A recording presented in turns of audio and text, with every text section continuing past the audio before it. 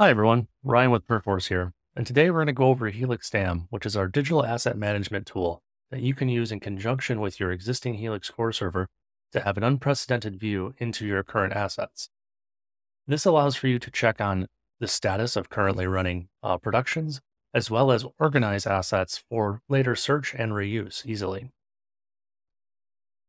So one of the typical use cases and ways that Helix DAM can help your team out is to give you that live view into your running projects.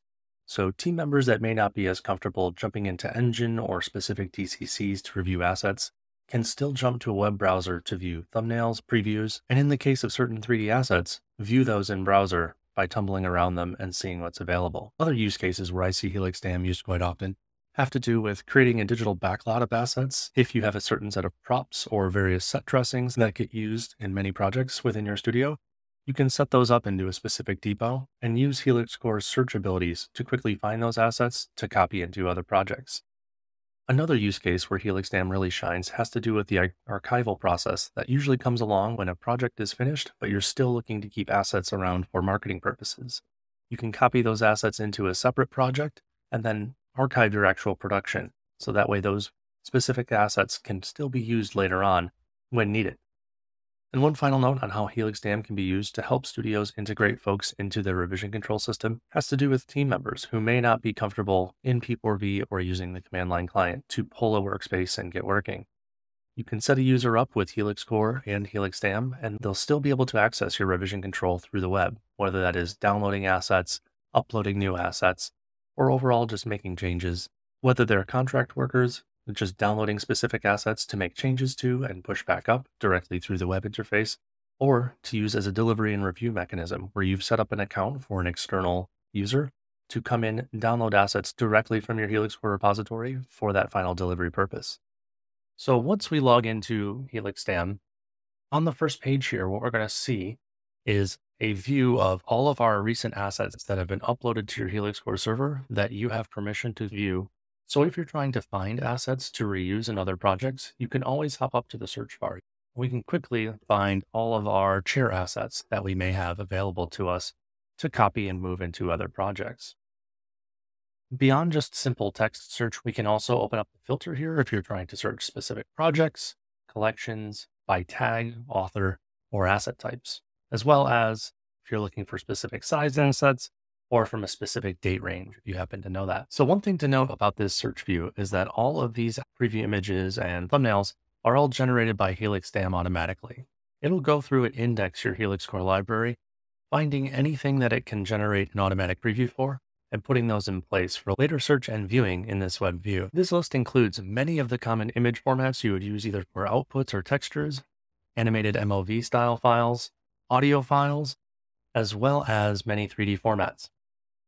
Now, beyond searching, if you know your project's hierarchy and want to have an overview of the entire project and traverse that, you can do so by going to the Projects tab.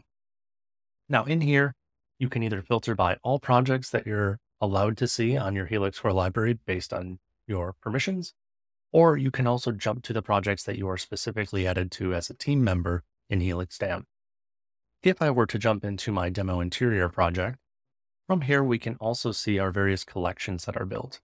When using Helix DAM, you can either create projects directly through the interface as well as collections, or you can tie those into existing projects that you already have on your Helix Core server. If you let it automatically create everything, projects are going to roughly translate to depots where it will create a new streams depot for each project. And then each collection will be a new mainline stream where you can start to add your project structure and your assets. If you already have existing projects in Helix Core and you're not looking for it to automatically create new ones for you, you can turn off that automatic creation and connect your existing either streams or classic depots into Helix DAM, which will be displayed in your project as expected here with the collections. So from here, if we jump into our library collection, we can see we've got a few assets. And if we jump into our rendered image here, we can talk a bit about what you can do on the collaboration portion of Helix DAM. So from our view here, we can see we already have a few assets in our collection. Now you may notice that all of these files present here have preview images and thumbnails attached. I do want to point out there are a few files in here that do not automatically generate. such as this 3D Studio Max file and this Maya binary file, currently do not have automatic image generation.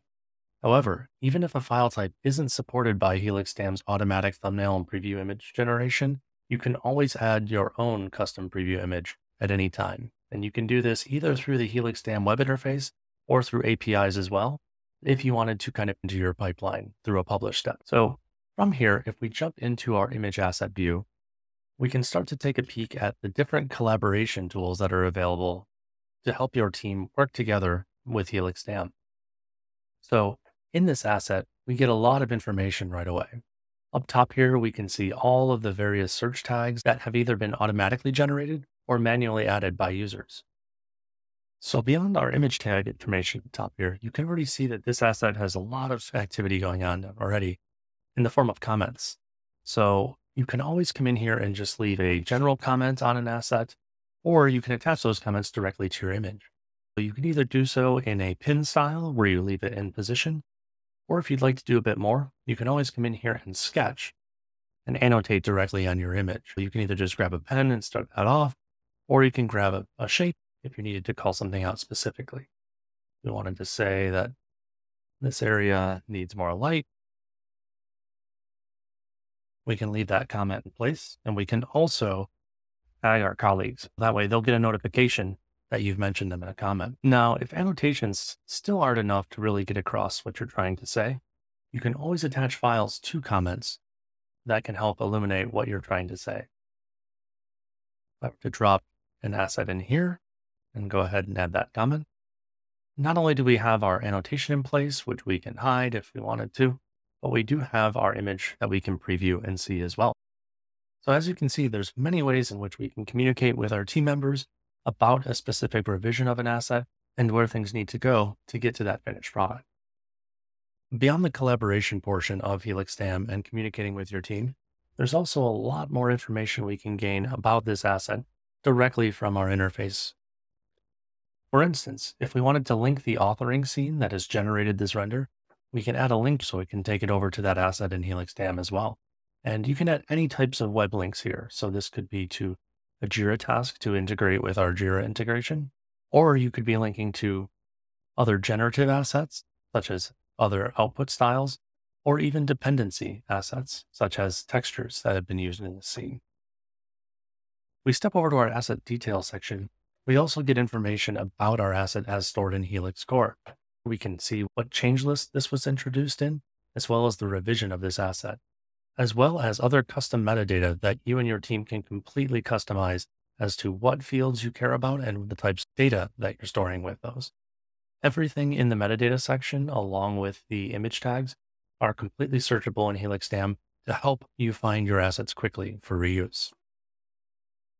Now, as mentioned, we are viewing a specific revision of this asset, and since this is linked to our Helix Core server, we do also have the ability to go back in time and view all previous revisions of a specific asset. So here we can see a previous state of this scene where other annotations are present, and we can step through and view how our file has changed over time. So this really gives you that full view into not just your current state of your assets, but the entire history of an asset as it's been stored in Helix Core. So beyond our ability to annotate directly on image assets, there's another set of features that are reserved specifically for 3D assets and particularly FBX files. So if I were to jump back to my search window here and find an FBX asset and then jump into its associated project, you'll see that we are able to spin around and view our FBX directly in browser. Also, if any animations are present in FBX, those will be able to be playable as well as scrollable on our timeline here. Now, if your FBX has multiple animations and you'd like to view all of those, you actually open up your viewer setting here and change to all the FBX animations that are embedded within that file. So we can view our special attacks and really get a full view of what this FBX export has available to be used in your game or animation. Now, with playing animations, if we wanted to leave a comment on something specific, let's say this portion right here, we can go ahead and zoom in, find our perfect camera position, to really speak to what we wanted to say. And then when we come into our comment section, you'll notice in the 3D section, we do have this section here that has lock with timestamp and lock with viewer settings, as well as the position. So if I were to come in here and leave another comment, and let's tag Chris, say, scary. Now, when Chris gets that notification and opens up his scene, he can go ahead and snap directly back to our position. As well as if he has a different animation playing, he can always snap back directly to that same animation in the same camera position to really help communicate exactly what you're trying to say when you have 3D assets involved. This style of timestamp lock comments is also available on audio files and video files as well. But basically, any asset that has a timeline that's viewable in Helix DAM, you'll be able to position your comment on that timeline. So that way everyone knows exactly what you're speaking to and what that comment relates to. Now, when an asset has been uploaded and all the comments have been addressed, the next thing to do would be to change the status of this asset over into one of our other workflows. So if you notice at the top here, we do have a status associated with every asset. Now, every asset that gets uploaded will initially be placed into the open category, just meaning that it hasn't been placed into review yet, that it's just a current state of the working file. Now, if I were to switch this over to in review, you'll notice that it's added this Manage Reviewers tab up top here. So in here, I can always search by name of who's involved in the project and assign them as a reviewer. So that way they'll be notified that they'll be added as a reviewer on specific assets. Now, each project has the ability to set up default reviewers for files. So once that's set up by your project admin or your company admin, anytime you switch from open to in review, they'll automatically be notified. And one other thing to note about these statuses here is that these are completely customizable. So if your studio has a specific workflow that you like to follow with specific statuses, you can define those out and use those in place of these standard default options that are available. To change that, you would go to either the project settings, change which of the defined workflows are being used on this particular project. And if you are a company admin, you're the one who actually gets to define out those workflows. And that can be done through our company settings tab, where you can define out, as mentioned, the different workflows that are available to be used on individual projects, as well as the various metadata fields that can appear on assets. And these can be shown or hidden at any point on either a company level or a specific project level. And also, this is where you can now access your various webhooks. Now, once you have your asset in the review state, you can also view the entire state of a project from the Kanban board, where all of those same custom states will be reflected. And this is also a place where you can see whatever's in review, whatever files are open, and you can filter these columns down if you are looking for something specific. From this view, you can also move things and change the status here as well. So that way, if you're trying to get an overview of everything that's been approved, released, rejected, or whatever your custom workflow may be, you've got it all in one place for all of your assets at one time. Now, the one final section we need to go over in Helix DAM is the Users tab here, where you can invite other users as team members on particular projects. Now, if you're either an administrator on this project or a company admin, you can always come in and invite users and other team members to participate on this project. So if I were to come in here and search a few, so let's go ahead and add Jason. And you can multi-select, so we can add a few. We can then see that our other users have been added, and this will cause this project to show up in their My Projects tab. Also, this is where, if you need to, you can switch folks over from being just a standard designer who don't have the ability to change project settings or company settings to be an administrator. So they can also invite users, set default reviewers, and change those company settings and what metadata fields may be available. And with that, you should have a good base of knowledge to start using Helix DAM with your team and improve and accelerate your team's collaboration on the assets in your Helix Core library. So if you'd like to give Helix DAM a try, you can jump over to the Helix DAM product page on perforce.com, where there is an offer for a 2-week sandbox trial. So these sandbox environments are hosted on our servers, so you can upload assets, invite other team members to join your projects, and test things out and see how that workflow goes for you. If you're looking for more of an integrated test with your actual Helix Core environment that you have set up, or if you'd like to set up a Helix Core environment and test out DAM together, contact us or your current account executive, to set up a proof of concept demo, or we can set this up with a temporary environment on your hardware. So that way you can use your own production data in your testing environment to see how things flow together and how it can improve your workflows.